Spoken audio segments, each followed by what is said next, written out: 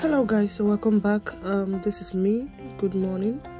How are you doing today? Hope you guys are doing well. Hope you guys are trying and managing to be strong.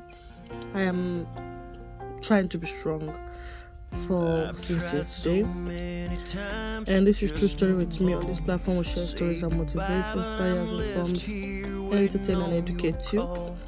As you all know what we have been going through yesterday, a lot of people have been sending me email and be asking me what's the update, what is going on. You know, we've not had any update. Well, there's not much, but the only thing I came here to talk about is the fact that, as you guys know, yesterday 8 people were detained from 8 people were detained from Davido's house. And after interrogation, 6 of them were released, and 2 were held. The 2 that was held, most of you must have heard it, is the chef and the nanny. Now, after they were asked questions, the nanny said she was with Davido's son. She was with Ifeanyi yesterday evening, and they were all sitting down, probably in the living room or somewhere where they're sitting. And then the chef came and joined them. So she said that then she received a call and she needed to step aside a bit to go and answer her call. And when she stepped aside, when she came back, she didn't see the chef and the Ifeanyi. So she thought maybe the chef was with Ifeanyi. And then it was after a while that when the chef came back to the parlor again, that she asked him, where is Ifeanyi? And the chef said, I left Ifeanyi with you. And then they started looking for Ifeanyi. They went all over the house, looked for Ifeanyi. They said they searched for Ifeanyi for 20 minutes. They couldn't find Ifeanyi. It was later that the security man went to the poolside and saw Ifeanyi in the swimming pool. By that time, he was already gone. Imagine looking for this boy for 20 minutes, and probably who knows how long that she answered the call, who knows how long the chef was away, who knows how long until the chef came and she asked where Ifeanyi was and all that. Now the question is, as we all know, this person is trying to say that, oh, I left Ifeanyi with you. The chef said, no, I left Ifeanyi with you. Nanny said, I left Ifeanyi with you. The thing is that the 2 of them, no one is agreeing to take responsibility of whatever happened. But we all know that this is a situation of negligence. You are a chef, you are a nanny. Everybody have their job. The nanny is not expecting the chef to do her job. When you're going to make a call, why didn't you carry that child? Why didn't you hold him? Why didn't you? Yeah, we can answer this question. Of course, we know that mistakes happen. Things like this can happen.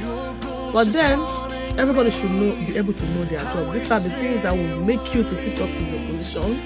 As a parent, as a worker, you will need to sit up, right? These are the things that when we share it, it's only intended to inform, inspire, entertain, educate you, motivate you. That is what we do.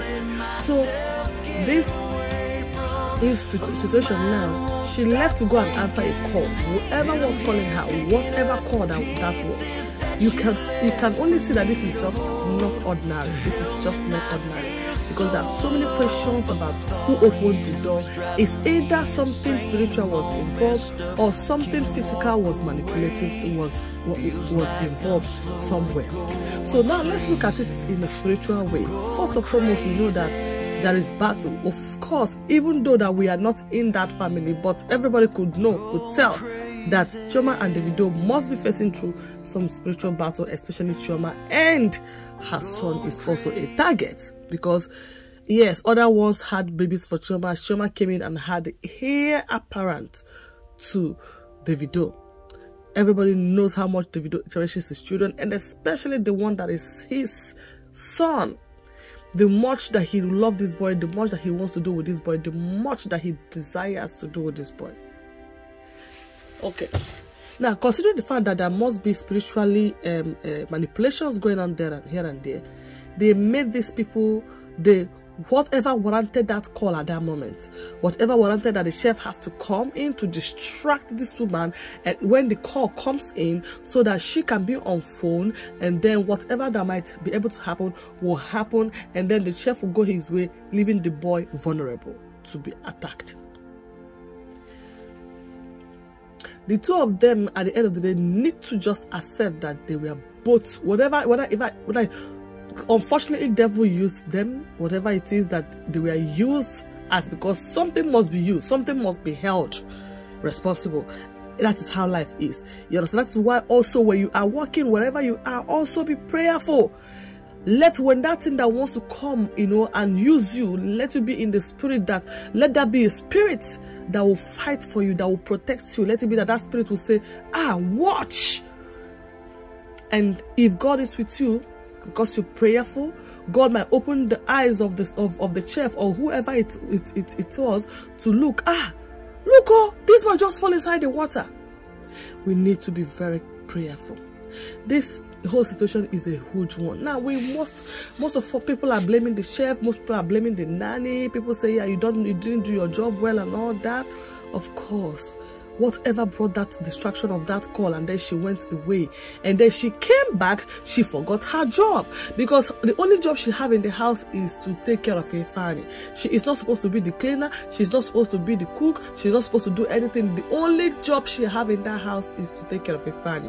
So she went out, came back, relaxed on her phone, without looking for her job, without looking for her task, without looking for her responsibility. She sat down and relaxed. So that is why when people in Africa, people forget their own job and feel like, all of us, they if you help me do my own job, why if you help you do your own job?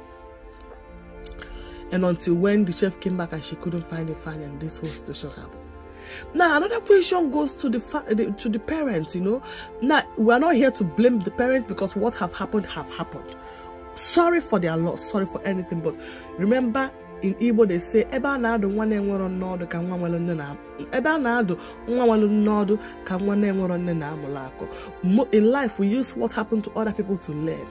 When I shared that video last week Friday, I said this now is going to make me to understand that, pray for your children when going into some sort of activities. Pray for your children when you're leaving them to a stranger. Now, let us think about the fact that, this family, these two people, they left their child at the risk of stranger. This chef, how related is this chef to you? Is he your family member? Is he related to you in any way, family? This chef and this nanny? And if you're going to go away to a place that you will leave your child, knowing the situation, knowing that you cannot trust anybody, knowing that there are so many enemies, there can be even an enemy within. Why didn't you think of like, okay, let me call my mom? Probably your mom or your family is in Lagos. Let me call my mom to come and stay in the house, or my sister to stay with Ifeanyi, so that they can take care of her, bring her to school, so that they can carry. Because when your family is there, they will always hold your child. They will always carry your child. They will always be an eye other than a stranger. This is not directly to Chioma and the video, but this is directly to other persons, to us, to everybody. In this situation, people are saying, why didn't you take them away? You cannot always carry your child every time. Yes, that is, knowing your situation, okay, you can have a nanny. This nanny have to be there everywhere where you go to. But what about the boy's school? He have to go to school, right? If he have to go to school, they don't have to go everywhere with him. Yes, he's 3 years. Probably at this moment, it's not a must for him to go to school. We understand that. Probably they decided to it's just a weekend thing. We understand that it could be a weekend thing, and they don't need to go with this boy. They decided to go without him. And now they left him in the hands of people that are not their family.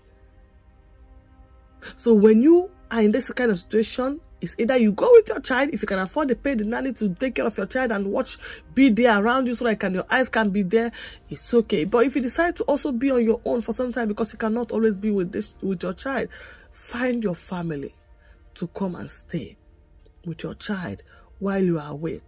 Put on cameras everywhere. Monitor what is going on everywhere.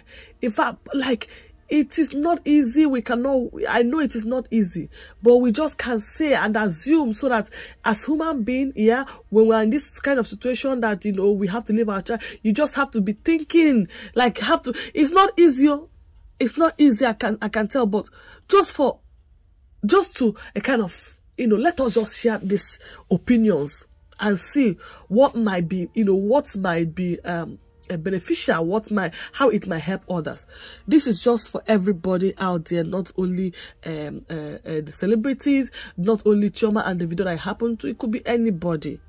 Let's see how we can learn and do better. May this child's soul continue to rest in peace. We're going to be keeping you guys updated. As of now, nobody have heard from the family. They are still obviously in serious pain. Me, I'm not related to them. I only see them on Facebook and Instagram. I only see them on social media online. I know how I felt the whole of last night. If you leave me the whole of today, I will be bringing videos because I'm stuck in it. I know when my mother died, every day, even up to tomorrow, I still sing, I still create videos if you leave me, I'll keep doing it for the whole of today.